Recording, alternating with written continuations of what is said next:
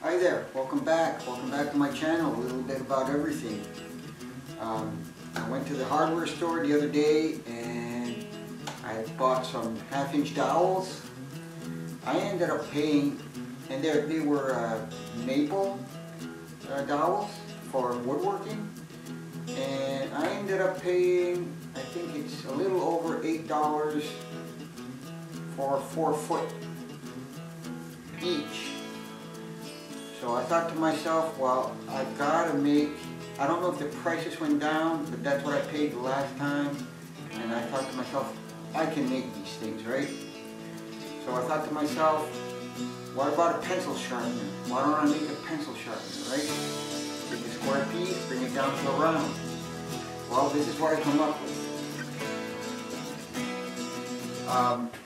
In 3 pieces, okay? And what I did was, first of all, I wanted to mimic the angle of the pencil sharpener. So I went at 3.5 degrees on a slope. And I went through with the 9/16, because there's no way you're going to hit, if you don't hit it bang on the first time when you're sharpening that thing, there's no way you're going to squeeze the other end of that rod through there. It's not going to happen. So I did it, I made it 9/16 all the way through, okay? And the center width of this block is the width of my chisel, which is 1 1/4, I think. I'm not sure, I'll show you that later. And I screwed these 2 blocks together, and on this side, okay, my chisel goes here on top.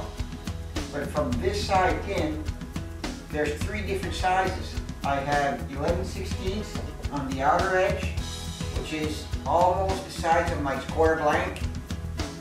And then it tapered down to 5/8. And then I hit my 9/16 in there. And to get rid of or to blend these dimensions together, I took a conical bit,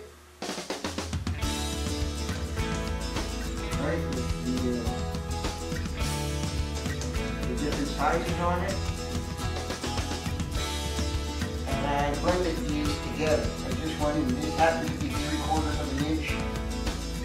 Oh yeah, no, sorry, I made this 3/4 of an inch. And I went in and blended it in, and then what you have to do is you take your table saw, and then you just want to, you see how this conic feature here, okay? My 9/16 is over here, okay? You just want to bring it back enough to start seeing, tapping into that 9/16 area. And what I did was take a vernier caliper from the back side and measure it until I could, till the end of my 9/16, and that's where I set my blade to. So when I took off this portion, I was left with another piece here hanging over and everything else. And there was just 1 saw blade cut. So what I did was take my router and bring everything down to the same level. Okay? And then all you have to do is clamp your chisel here, and that's it. So I've already done all the work. I'm going to bring you over there and let you see what I've done, and I'm going to give you a demonstration, and it seems to work. So this is the jig. I haven't made it pretty yet, but this sort of gives it more leverage, right? If I would have cut it here all the way through, I would be missing out on that leverage. I should have made these pieces longer, but this works. So what I've done, like I said, I've taken out all this in a straight line out with my router. I just clamp on to my chisel, which permits me to readjust readjust my chisel in and out, which will determine if I get a little half-inch strong or minus or whatever. And the chisel is set so that it just comes from there to the peak, and you can see the line there where I went through with the drill bit, and the end chisel's right at there at that point, so I can shrink that size to that size. So I'm gonna give you a little demonstration now. And this is my blank here. This is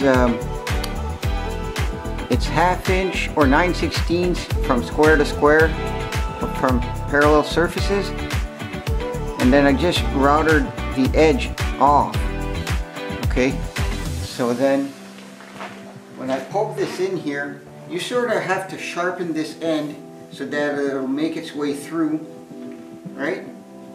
And then you're good to go. So I'm just going to clamp onto this.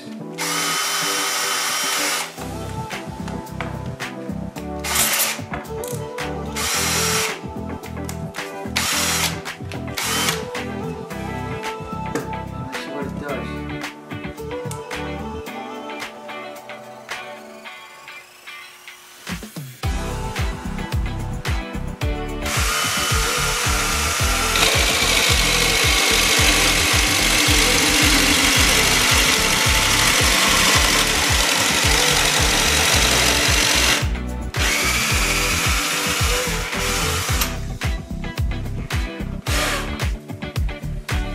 Got this, and it's really smooth. It's really smooth. If this is 1/2 inch, it's as good as what you can buy at the store. So I'm just going to get my calipers out.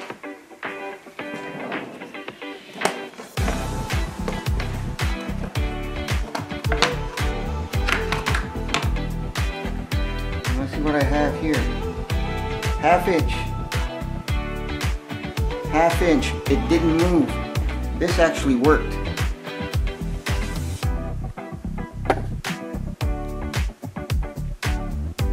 Oh, wait a minute. 1/2 inch. 1/2 inch up here. 1/2 inch up here.